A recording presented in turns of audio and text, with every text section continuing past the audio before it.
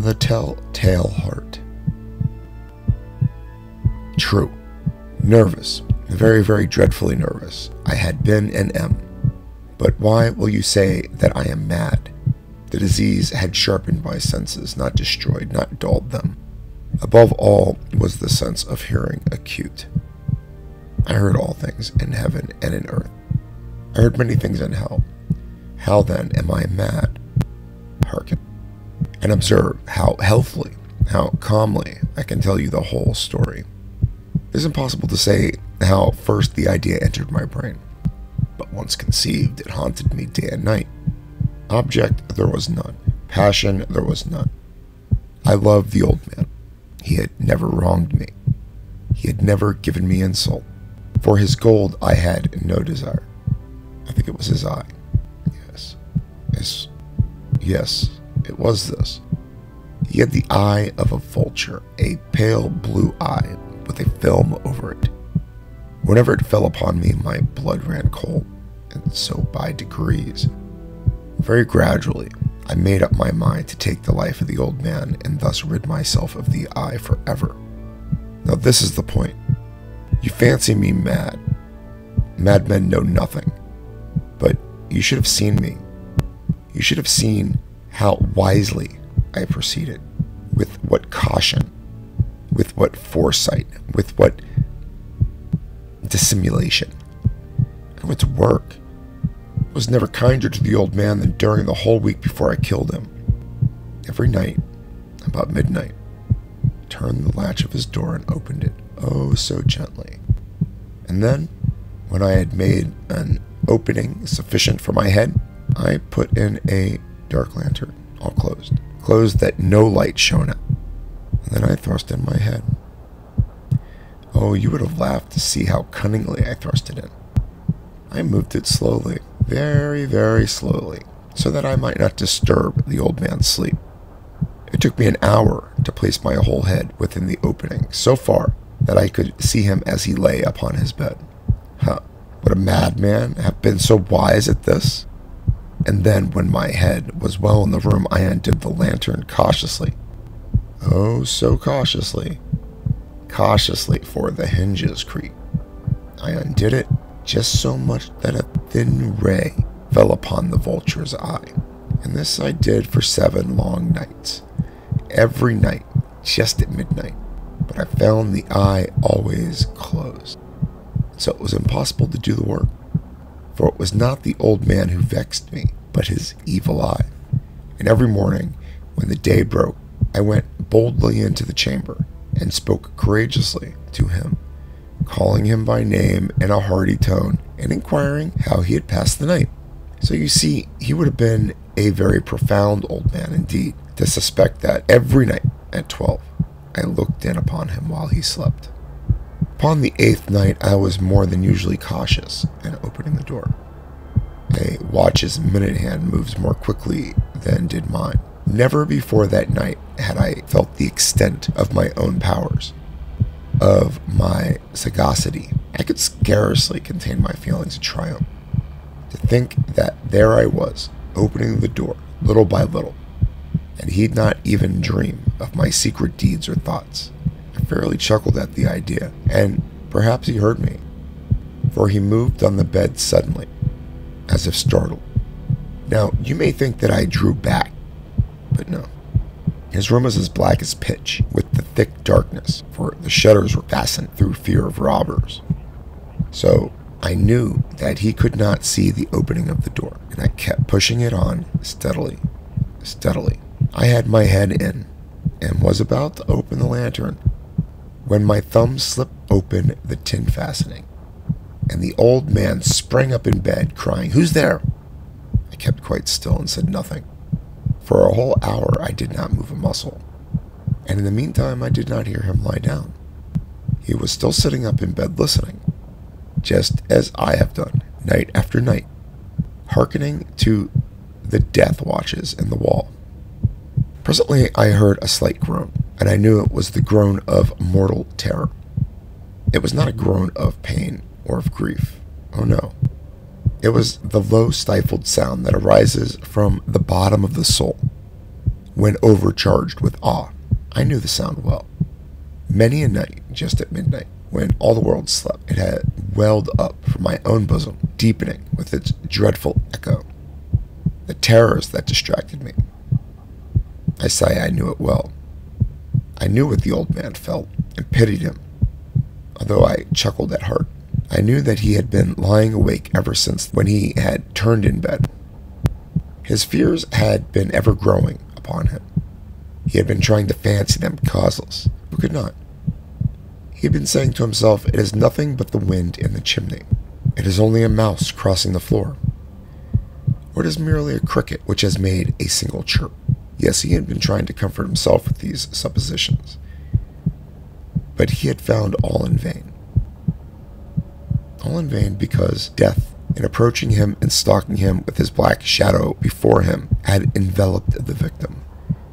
And it was the mournful influence of the unperceived shadow that caused him to feel, although he never saw nor heard, to feel the presence of my head within the room. When I had waited a long time, very patiently, without hearing him lie down, I resolved to open a very, very little crevice in the lantern. So I opened it. You cannot imagine how stealthily, until at length a simple dim ray, like the thread of the spider, shot out and fell upon the vulture's eye. It was open, wide, wide open, and I grew furious as I gazed upon it. I saw it with perfect distinctness, all a dull blue, with a hideous veil over it that chilled the very marrow in my bones. But I could see nothing else of the old man's face or person, for I had directed the ray as if by instinct precisely upon the damned spot. And I have not told you that what you mistake for madness is but over-acuteness of the sense. Now, I say, there came to my ears a low, dull, quick sound, such as a watch makes when enveloped in cotton. I knew that sound well, too. It was the beating of the old man's heart. It increased my fury, as the beating of a drum stimulates the soldier into courage. But even yet I refrained, and kept still. I scarcely breathed. I held the lantern motionless. I tried how steadily I could maintain the ray upon the eye. Meantime, the hellish tattoo of the heart increased. It grew quicker, and quicker, and louder, every instant. The old man's terror must have been extreme. It grew louder. I say, louder, every moment. Do you mark me well? I have told you that I am nervous. So I am. And now, as the dead hour of night, amid the dreadful silence of that old house, so strange a noise as this excited me to uncontrollable terror. Yet, for some minutes longer, I refrained and stood still. But the beating grew louder, louder. I thought the heart must burst. And now a new anxiety seized me. The sound would be heard by a neighbor. The old man's hour had come. With a loud yell, I threw open the lantern and leaped into the room. I shrieked once only. In an instant, I dragged him to the floor and pulled the heavy bed over him. I then smiled gaily to find the deed so far done. But for many minutes, the heart beat on with a muffled sound. This, however, did not vex me. It would not be heard through the wall. At length it ceased. The old man was dead. I removed the bed and examined the corpse. Yes, he was stone dead. I placed my hand upon the heart and held it there many minutes. There was no pulsation. He was stone dead. His eye would trouble me no more. If you still think me mad, you will think so no longer when I describe the wise precautions I took for the concealment of the body. The night waned, and I worked hastily, but in silence. First of all, I dismembered the corpse, cut off the head and the arms and the legs. then took up 3 planks from the flooring of the chamber and deposited all between the scantlings, and then replaced the board so cleverly, so cunningly, that no human eye, not even his, could have detected anything wrong. There was nothing to wash out, no stain of any kind, no blood spot whatever. I had been too wary for that. Tub had caught all. When I had made an end of these labors, it was 4 o'clock, still dark as midnight. As the bell sounded the hour, there came a knocking at the street door. I went down to open it with a light heart, for what had I now to fear? There entered 3 men who introduced themselves with perfect suavity as officers of the police. A shriek had been heard by the neighbor during the night. Suspicion of foul play had been aroused. Information had been lodged at the police office, and they, the officers, had been deputed to search the premises. I smiled, for what had I to fear? I bade the gentleman welcome. The shriek, I said, was my own in a dream. The old man I mentioned was absent in the country. Took my visitors all over the house. I bade them search well. I led them at length to his chamber. I showed them his treasures, secure, undisturbed.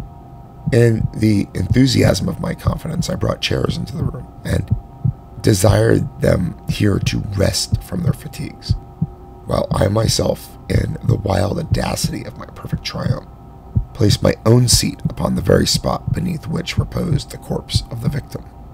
The officers were satisfied. My manner had convinced them. I was singularly at ease.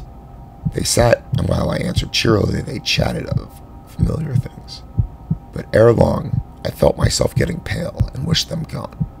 My head ached. I fancied a ringing in my ears. But still they sat and still chatted. The ringing became more distinct. It continued and became more distinct. I talked more freely to get rid of the feeling, but it continued and gained definiteness, until at length I found that the noise was within my ears. No doubt I now grew very pale, but I talked more fluently and with a heightened voice, yet the sound increased. And what could I do?